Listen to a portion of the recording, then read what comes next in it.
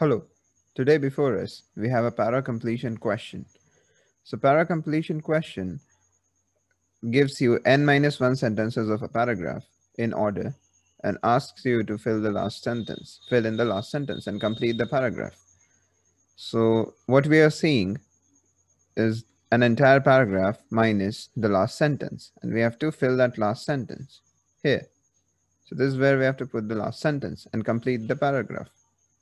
So let us try to find which sentence fits in at this site. The best thing about para completion questions is that we already know what the nature and tone of the sentence of the option should be. It should be conclusive, right? It should end the paragraph on a satisfactory note. Satisfactory in the sense of whatever sense it is satisfying. It needn't necessarily be positive, it needn't necessarily be negative, it needn't necessarily even be just, fair, or equitable. It needn't be equanimous, it needn't be good, it needn't be bad, it can be anything, right? But it should make sense. It should make sense in the context of the paragraph. That is what counts. So we analyze the same now. Let us see. So the easiest thing is that we already know the site of where we have to put it, unlike other questions like maybe a parajumble question or an odd one out question. We have to figure out the sites ourselves, but here we are given the same. So let us try to solve it quickly. So first thing obviously is to read the paragraph. That's imperative. Should Australia be absent from the sporting event, Australian athletes' preparation and training for the Winter Olympics will be wasted. They'll lose the opportunity to compete with other athletes, becoming political pawns and victims. As for Australia, since the mainstream opinion of international society opposes the politicization of the Olympic Games, acting against this would deal a heavy blow to Australia's reputation. So we can see that this is about Australia. I guess Australia boycotting some Winter Olympic games. I guess this might be, yeah, this is likely the case. Boycotting Winter Olympic games held in some other country. I guess maybe China, because the source is Global Times. But this information is often not given.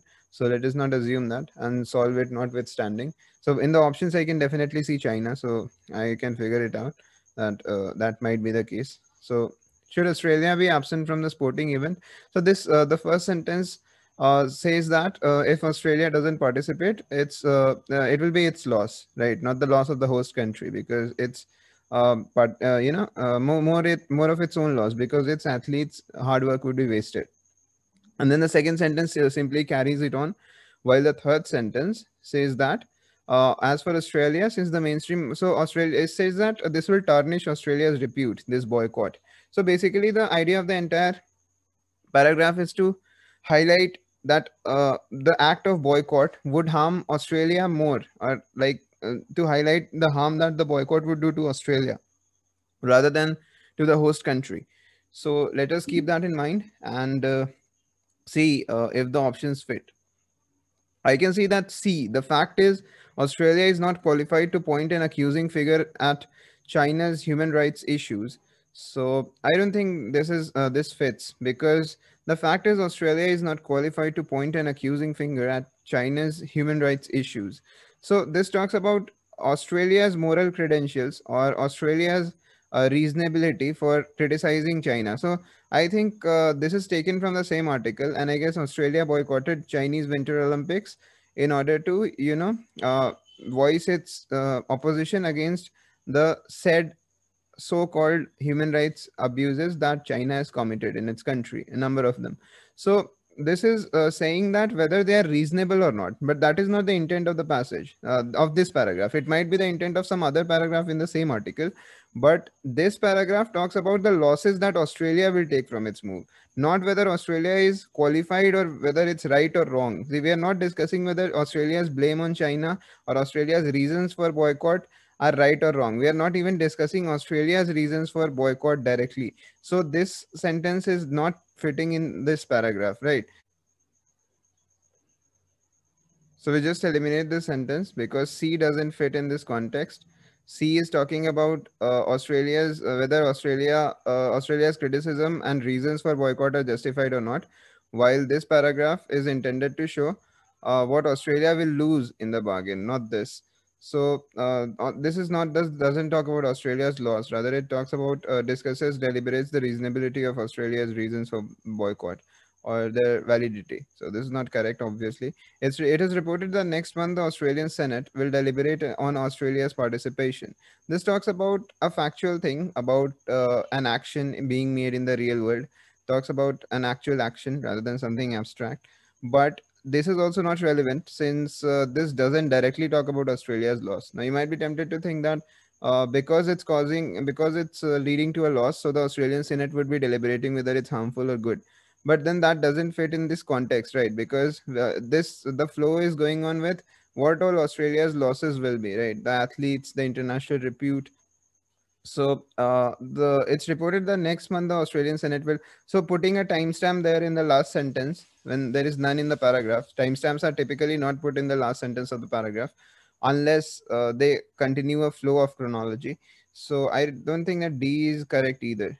So we are left with B and A. Politicizing sports has become increasingly unpopular. Now I can gauge your motivation behind being tempted for this, but if you look, politicizing sports is something that is general, right? And we are going we are going specific here. We're talking about international repute. We are talking about Australian athletes' performance, and there is no reason to go general. Politicizing sports has become increasingly unpopular. Had this been the second last sentence, it could have been true. Like just have politicizing sports have become increasingly unpopular. Put this sentence here, and then follow it up by saying that because politicizing sports has become increasingly unpopular and Australia is politicizing sports, the politicians who are doing it may face backlash in the elections, or in, like, Australian people would not vote for people who are politicizing sports. So it's their loss. So it would have enlisted a loss, but we know that there are not two sentences there. There's just one sentence. So this one is not something that fits in the tone of the paragraph and ties it all up together. This fails to tie up the paragraph together, right? Or this also fails to be this is kind of abrupt unless it is followed by something. So this is also not correct. A winter Olympics boycott will trigger strong resentment from the Chinese people, further negatively affecting educational, economic, and people exchanges between the two countries. So this one is definitely a loss, a clear loss that's being mentioned. And see, the thing is that it talks about a winter Olympics boycott, so it ties up everything neatly. Because if you look here, we don't explicitly talk about the boycott, but this Winter Olympics boycott, this is referring to it and saying that will trigger strong resentment from the Chinese people. Further, and telling, you see, this concluding paragraph is just summing up educational, economic, and people exchange between the two countries. So this is further negatively affecting. So some further, so this sentence obviously draws on something that has previously come, makes it a likely contender for being the last sentence. So more so than anywhere else in para completion, you'll need to eliminate other options, but often you'll be able to find support for a sentence in its own right as well. So given all those considerations, B is the correct answer. Thank you. Hope you enjoyed the session. I hope to see you again. Thank you.